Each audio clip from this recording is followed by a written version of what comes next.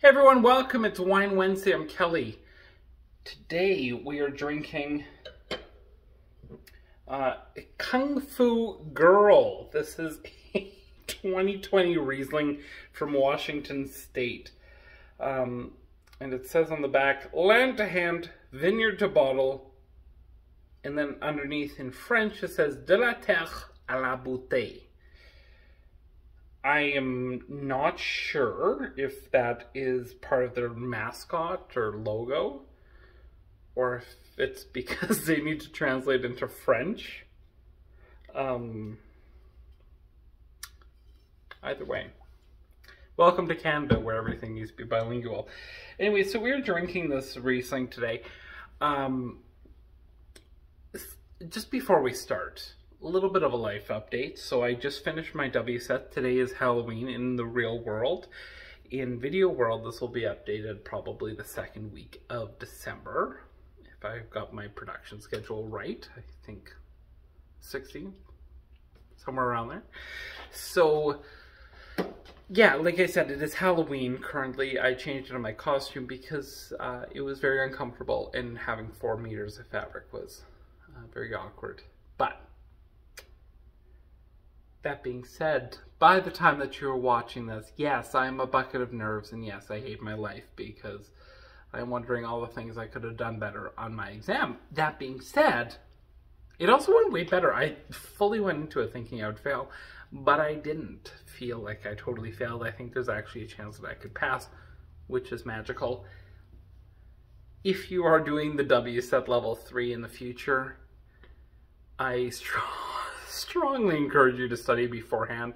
Like, study the book a couple times beforehand, go into class already knowing everything, and then study multiple times while doing the test. I was way underprepared, and that's a fault of mine. So let's drink this wine.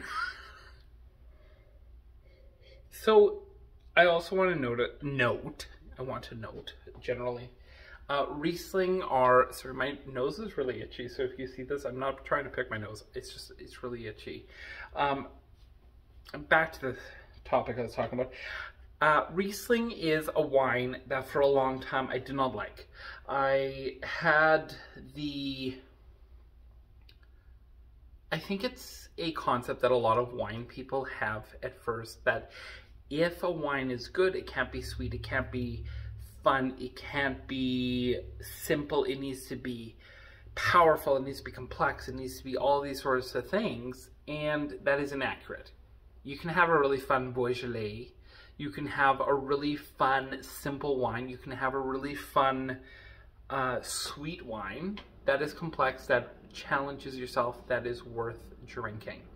Look at Sauternes, look at Tokai, look at any sort of sweet wine. Look at, you know, during my W set, I had this port that was from, I think, 1985, if I remember correctly. It's the value that my instructor gave to this port was like $1,000, well over $1,000. I don't know the exact value, but it was a really good glass of port. It was sweet.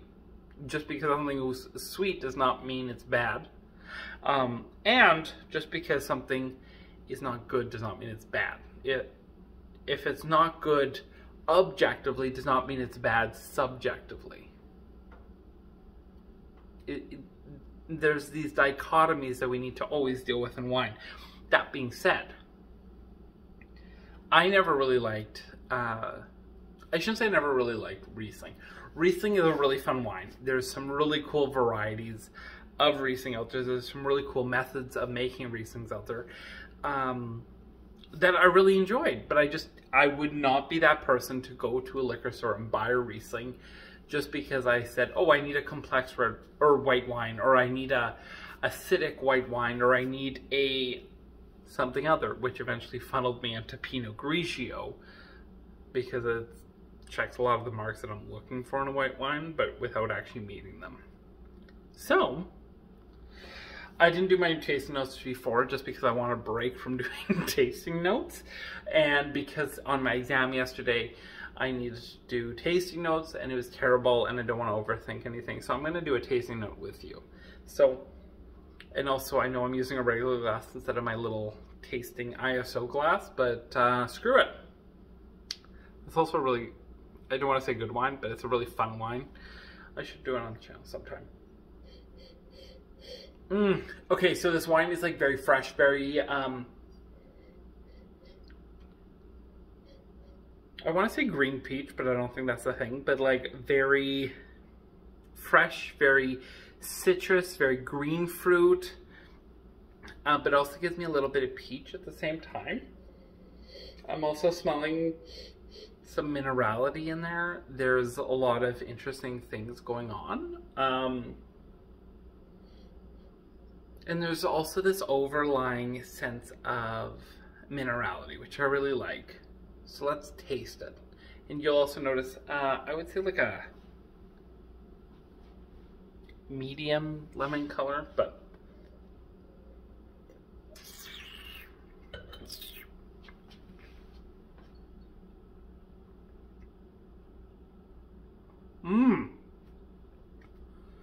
oh, that wine's dangerous. So this is, let's say off dry. It feels like there's a little bit of sugar in it. It's definitely a very ripe wine. It's very fruit forward wine. The front of my mouth is very happy right now. Let's, I think the alcohol is 12%. Yeah, 12% on this. Yeah, no, it's really good.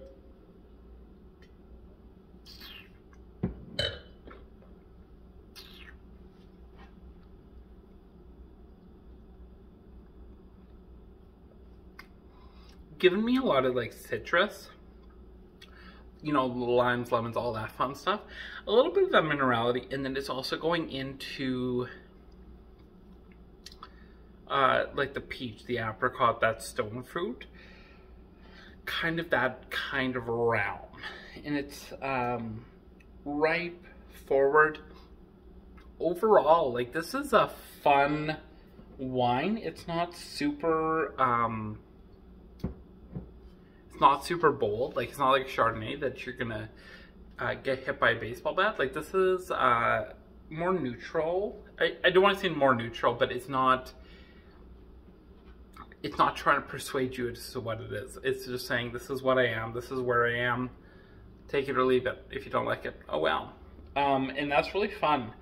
I'm definitely need to like look up the backstory of this wine, because calling something Kung Fu Girl seems like cultural appropriation, but maybe there's a fun story. So I don't want to say either way. But either way, this is I wasn't too I didn't have that many high hopes for this, but no, this is actually a good one. So if you can find this, Kung Fu Girl, especially, I feel like it'd be good kind of before supper. Actually, I think there's like some acidity to that.